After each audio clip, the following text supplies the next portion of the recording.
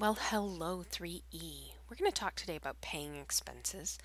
This is the same goal as last time, basically. I understand the cost of living expenses and how they will be paid. So I had you looking up the cost of living expenses. Now we're going to deal with how they will be paid, kind of thing. So we're talking about paying expenses. Now, your bills for living expenses come due at different times of the month than you are paid. Budgeting is a process of planning when to pay for your expenses so that you don't run out of money and that you get stuff paid for. The most common pay periods are weekly, and if you remember, weekly meant once a week,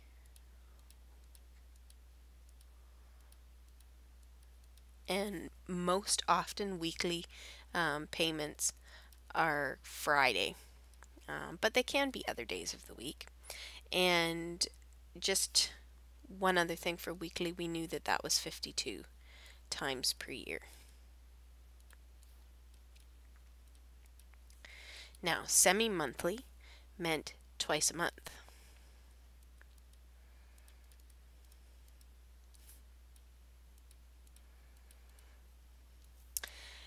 So when you get paid twice a month, that means 24 pay periods per year.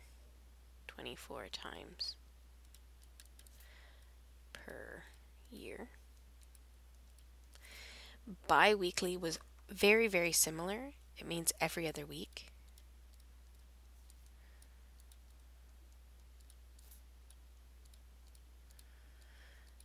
And if you get paid every other week, it's 26 times per year.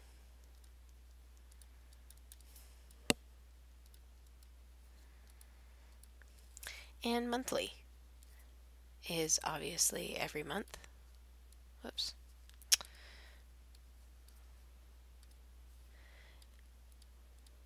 Every month, which amounts to 12 times per year. All right, so we're going to have an example of how this pay thing works. First of all, example number one, Carla's net weekly pay is $328 every Friday. Every Saturday, she spends an average of $60 on groceries. Her rent of $475 includes utilities and is paid at the end of each month. Also, she doesn't have to worry about those expenses. That was written kind of badly. The expenses she doesn't have to worry about are utilities because they're paid in the rent. When it says includes utilities, then she doesn't have to worry about those expenses. The following chart shows her bank account for the month of October. Calculate the balance after each transaction. So we want to keep a running total here. When you're calculating this kind of thing, her pay is an addition and her expense is obviously a subtraction. So we want to calculate the balance for each of these things. Okay, so it looks like at the beginning of October she has $513 in her bank account, and then she buys a bus pass. So let's put this up here. $513, and then she buys a bus pass, so we have to subtract the 35. So 513 subtract 35, and we're going to put that answer in here, $478. And then she pays her phone bill, which is $20, so we need to subtract another 20 off of here. So that's 458. And then she gets paid. So when she gets paid, we're going to add this on. 458 plus 328 equals 786. So we put 786 in here. Now you're going to carry on with this, and I strongly suggest that you put me on pause right now, and I'm going to fill the rest of this in just momentarily. But if you put me on pause, then you can fill it in and then check to see if your answer matches mine.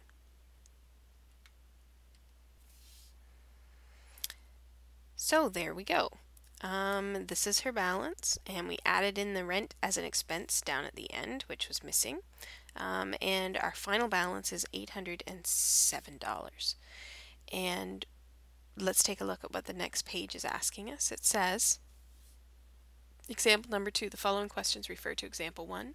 Did Carla budget wisely over the course of the month? Well, let's have a look. Did Carla budget wisely? Well, she started with $513 and she ended with $807. So she budgeted actually fairly wisely because she has more money left over at the end of the month than she started with. So yes, she did. Yes, she managed to save some money.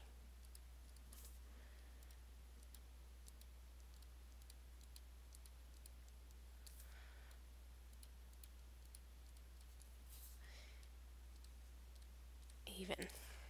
Okay, so she budgeted very well and she ends up with more money than she started with. Why does Carla make sure to pay her bills on time? This one you can't really uh, get from the work that we did on the example number 1, but why does anybody pay their bills on time? Usually because there are late fees. That's a big one. There are late fees. You have to pay more money if you don't pay it on time. And secondly, there's something called a credit rating. It would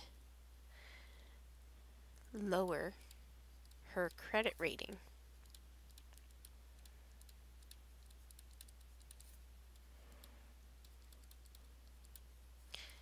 if she were late. Now, a credit rating is, there are companies, credit companies, that keep track of when people pay their stuff on time. And if you, your utility company, if you don't pay it on time, or your rent, if you don't pay it on time, they contact these credit people and say, hey, we're having trouble with these people, and it lowers the credit rating. So what that means is if you need to get a loan at the bank at some time in the future, the bank's going to contact these credit people, and the credit people are going to say they don't pay their bills, and so the bank's not going to give you a loan. Or even your landlord, if you go to rent somewhere else, they may, before they let you rent an apartment or a house, they may check the credit company and see that you didn't pay your bills on time, and they may decide that they don't want to rent to you. When is Carla's balance greatest? Well, let's take a look. Carla's balance is greatest right here, towards the end of the month, right before she pays this big rent check. So, end of month,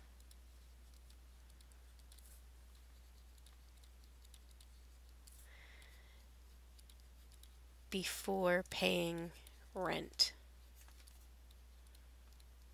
is the time when it's the greatest.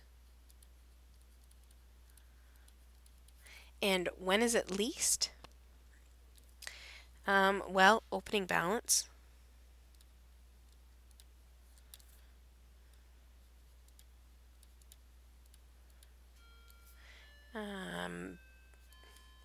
And then after rent.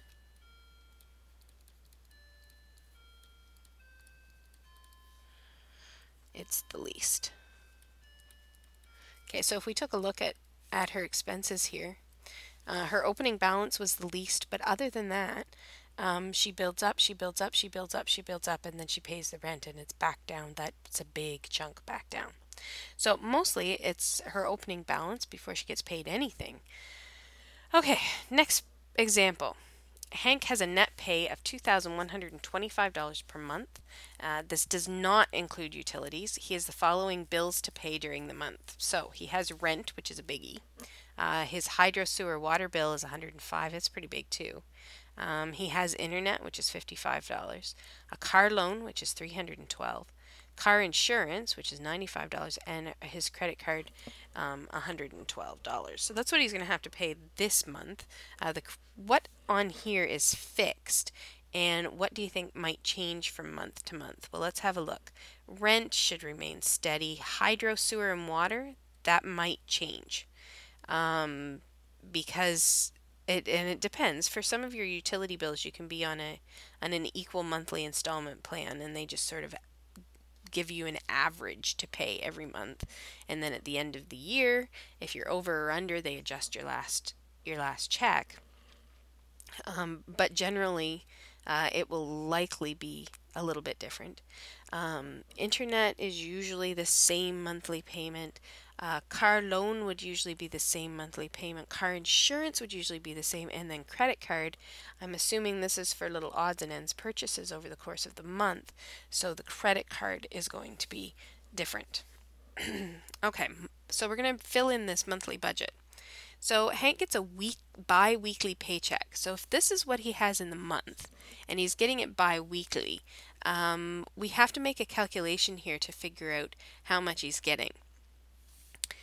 Um, so this is basically we're going to divide it by 2, but we're going to do a little bit more than that because remember bi-weekly or twice a week, or sorry, not twice a week, every other week is not exactly 2 times in a month. So I can't just divide this by 2. So we're going to um, get sort of an average of what it would be over the course of the year. So if I do 2125, and I know that's per month, so I'm going to times that by 12. 2125 times 12 is 25,500. So 25,500 is what the yearly salary is. And then we're going to divide that into, remember bi-weekly, every other week was 26 times a year. So 2550 or 500 divided by 26 times per year. So 26 times per year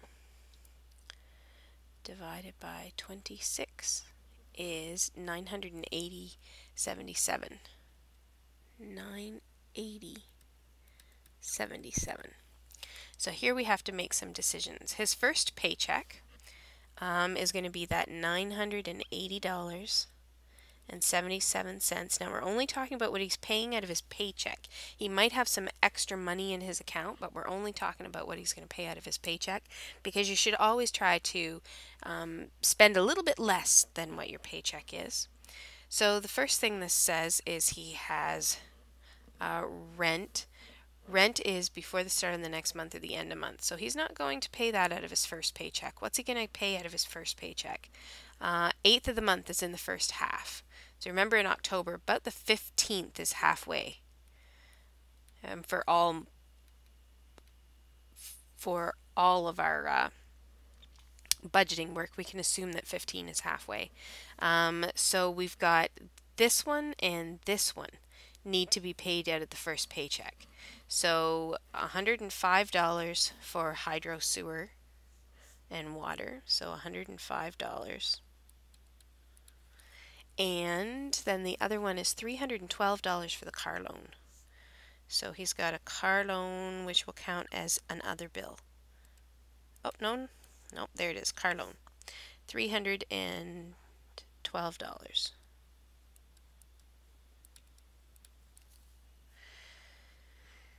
Now, total amount spent, we got to add up his expenses, which is going to be $417. If you add those up, you can take out a calculator. You don't have to do it in your head, but $417 are what his expenses are going to be. And remaining from the first paycheck, we're going to have to subtract those things. So when you pull your calculator out, you take his original paycheck and don't use all of those digits. $980.77 subtract $417 even. So he's got $563.77. $563.77 at the end of his first paycheck. Now, paycheck plus carryover. This is carryover. The stuff that was left. Carry over. Okay. So he gets his second paycheck and we carry this over. So we have to add on his paycheck. See, I've already got the carryover still on my calculator, so I'm going to press plus 980.77. If you're in the habit of pressing clear after you punch something into the calculator, get out of that habit because you might need that number for your next calculation. So it's 1544.54. 1544.54. And now let's take a look at what he has to pay out of that second half of the month. So we're going to need the rent. The rent's a biggie, $515. And I would say for $515, you were looking up rent on places. $515 probably means he's sharing a place, either that or it's a little apartment. Internet, 55. Now that is another bill. We don't have cable or satellite, car payment, other bills, so he's got internet here. So the internet is $55.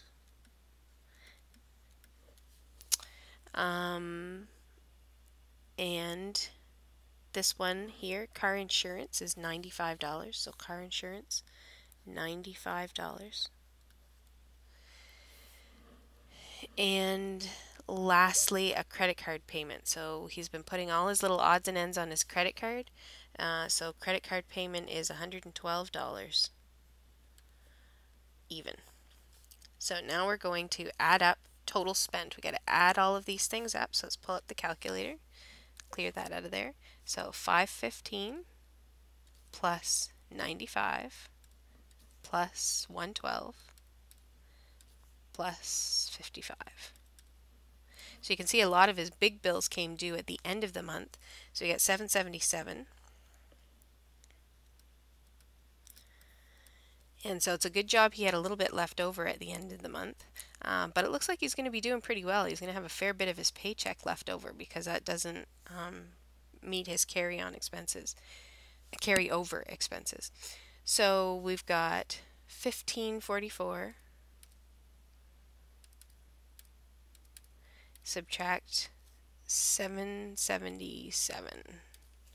$767.54.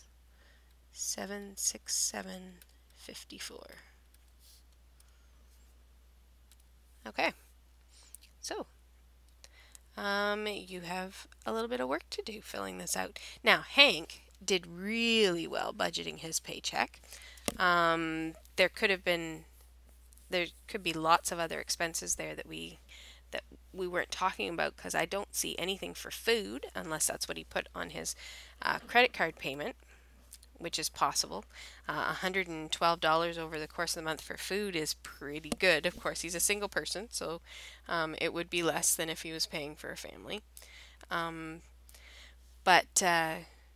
yeah, this is a really good savings of his paycheck. But he did really well to budget his money on just this amount of stuff. Okay, so you got a bit of work to do.